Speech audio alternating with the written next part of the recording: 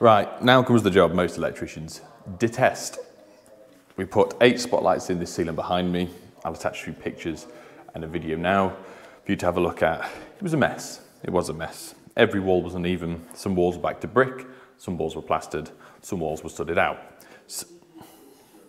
So I've now got the job. I just spent an hour last night going through the footage on my phone and the pictures of marking out exactly where stuff needs to go. I took into consideration the back wall was bare brick. We've got some mattresses on the wall that we knew we nailed to the wall, so we can get the measurement from the back of the back box to the flush part of the plaster, which was about 30 mil. The same thing with this side. Some of this was studded, some of it wasn't. Some of this was bare brick, some of it was plaster. So when I took the measurements for the video, for the downlights, I made sure that I measured from the brick as best as possible. And if I ever measured from, let's say, a stud wall or the RSJ, which is behind you, I wrote that down in the notes before I did it. So we've marked out, we lost 4 centimeters that side, 40 mil. We lost 3 centimeters that side. This side we lost 12 centimeters, 120 mil. I don't know why I keep doing it. I'm just showing to you I know the difference. So yeah, we're gonna cut these out. Hopefully, get them in the right place. We've got our 73 mil hole saw bit. We've got our dade. We're using the JCC fire guards, which you've seen me use before. I got all the stuff for this job from Expert Electrical. Use my code Bundy 10 down below for 10% off the order.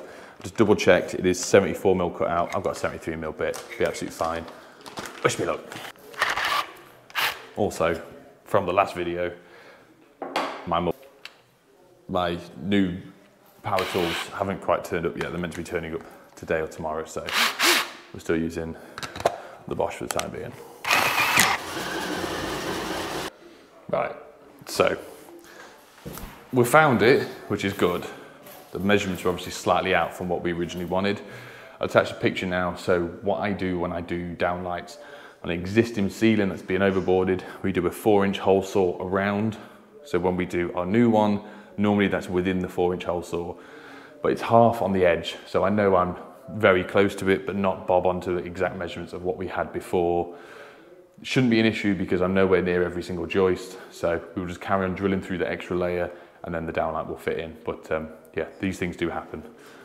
Can't be perfect at everything, like ours, Sam.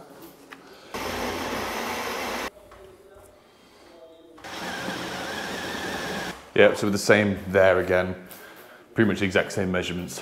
So it looks like I should have come in another 20, 30 mil and maybe back towards you guys, another 20 or 30 mil. But everything's in line, everything's square to what the true room is now, because before the room was not square whatsoever. So it's one of them, you learn with it. I've done this for 14 years now and still can't get it bang on right, but the finished product will be square to the room and it will look nice.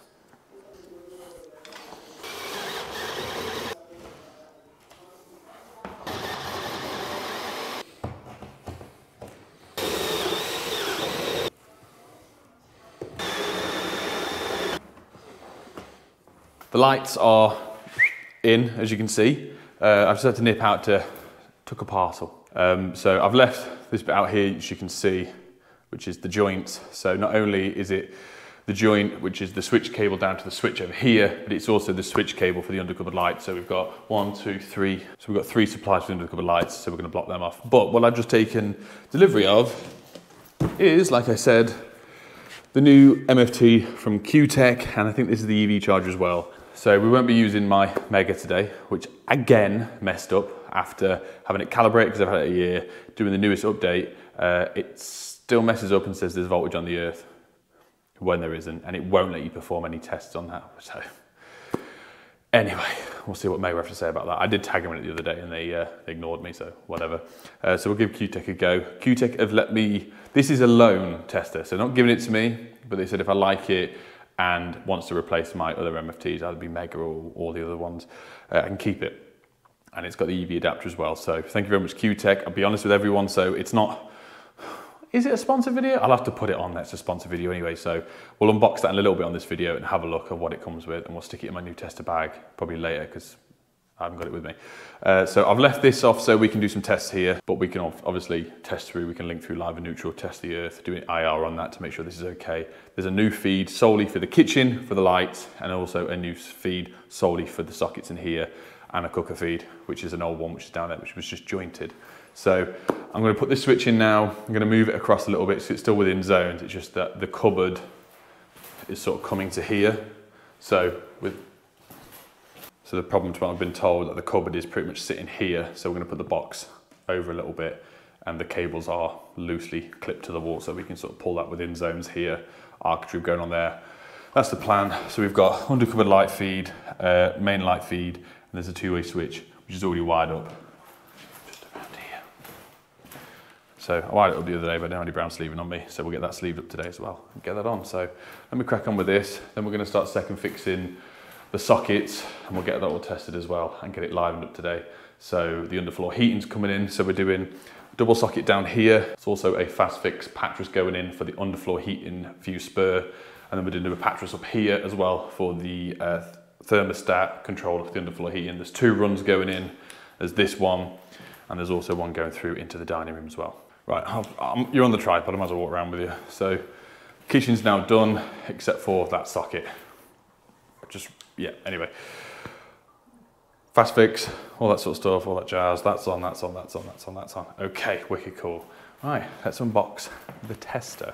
I know they're sending me the MFT, and I know they're sending me the EV adapter, which is really cool as well, actually. I saw it on Mikey's channel, I think it was. So, I don't know if there's any other surprises in here. Long probes, all ready then. The KT66DL, which is that one. Yeah, and the EV adapter, which is there. Right, let's have a look what's in the boxes. I've never owned a Q-Tech tester in my life. I've had the continuity testers, and honestly, I think I've had about 10 sets of them. 9 sets were left in people's lofts, 100%. And then the other set I gave away to a young lad training. Uno Bagus. Oh, it goes. The zip goes down the side. Much as I like the bag, it's going to go in a velocity one. Okay, optical adapter. Don't know. We have got a disc. I don't even know if my Mac's got a disc. No, I can't put a disc. Okay. Manual, installation manual, leads, I'm guessing. Tester. And then we've got, well, it's little, isn't it? I thought it was a lot bigger than that. Batteries, and then a strap. Okay, that's everything in there. There it is, comparison. I do have big hands, but there you go. So that will easily fit in my tester bag. The hard plastic lid is attached. Can you pull it off? I better not. Continuity, insulation SPD, high loop, loop ATT, RCD, volts, and it's got the EV RCD obviously function on it as well. Phase rotation, earth continuity, obviously we've got a nice little sticker on there. That's where our leads go in the back.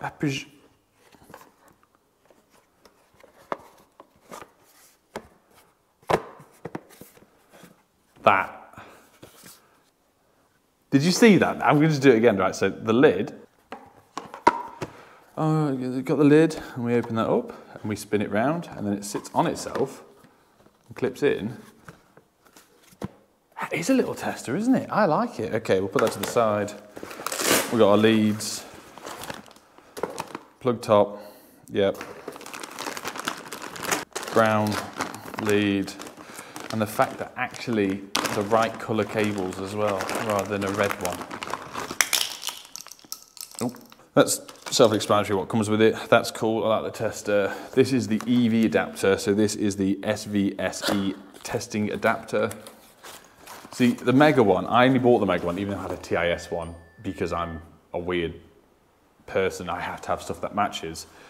But the problem is the leads and everything that comes with it, it's a separate pouch, which is the same size as the width of that anyway, for what is essentially a waste of time, because you just plug a plug into a plug with Type 2. But this one plugs into the wall, and then you just put your leads in the bottom. Very simple, sleek design. Very nice. That will come in very useful. Okay. let me just get familiar with this, and then we can go and do an IR downstairs and the sockets and the lights. We'll do our dead tests, and then we'll liven it up in the board, and we'll do some live tests up here as well. Right, so we're down at our board. I couldn't figure out how to do the strap on this, so that will be for another day. Leads are nice, croc clips are nice. To null the leads, which I just figured out up there, obviously put the leads together, and there's a null function here. I think it's measuring. I think it's because I already did it. Anyway, you click that and it nulled it. So it's 0.00. You get used to this button. So you can hold it into test, or if you turn it, it holds the test on. So that's different. Let's just do insulation resistance here. 500 volts, yada, yada, yada. Sockets, let's go. Live neutral first.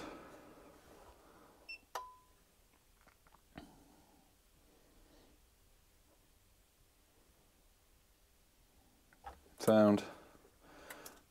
Live earth. Right, so to hold it on, you just spin it and do it.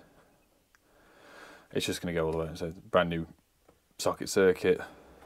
So you can do the test button, which is going to be nothing. I'm going to go link it through upstairs and see what that's like. Right, oh, I'll stop the wobbling. Link that through.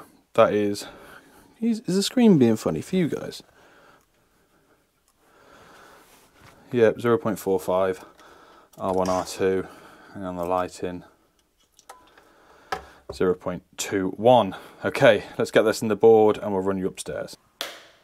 Beautiful. We've got some flickering, are we okay? We look like we're okay.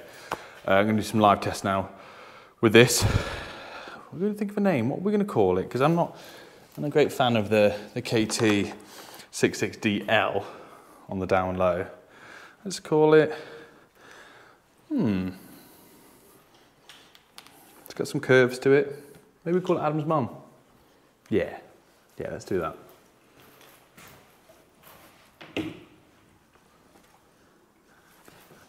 Adam's mom has got it going on.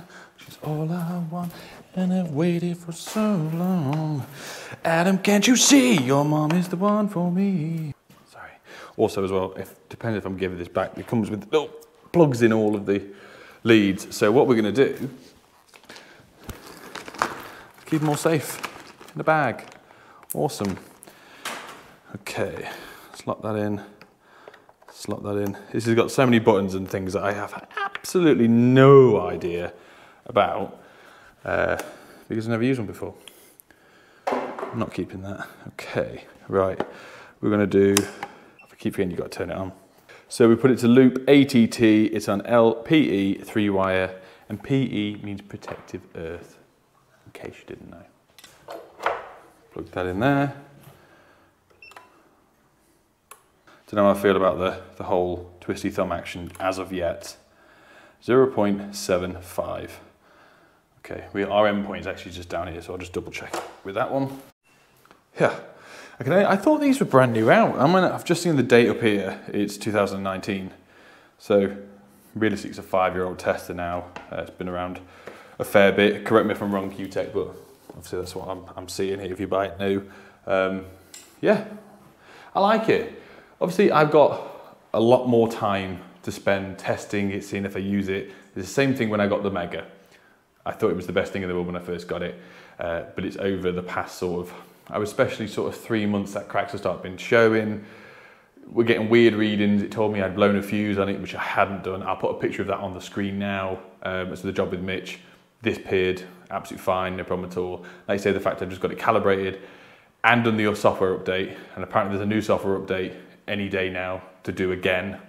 So you start to lose a little bit of faith in it, and I've had so many messages with the thing I put on Instagram about the Mega X1, where people have had exactly the same thing, may have been sending it back, Mega has sent it a new one, there's been no explanation about it whatsoever, and someone said to me he used it as a paperweight on his desk because he's gone back to his 1741 series, I think it was. So yeah, I like it, I do.